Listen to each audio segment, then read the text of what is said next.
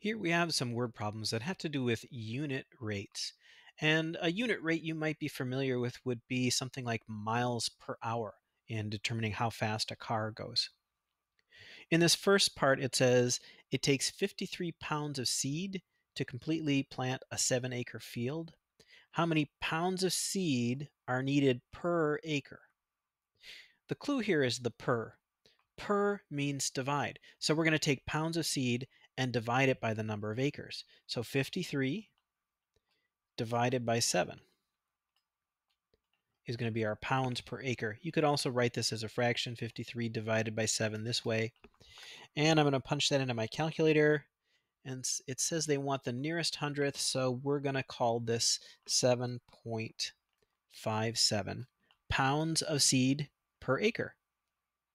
Let's try this part B. It says a color printer prints 10 pages in 6 minutes.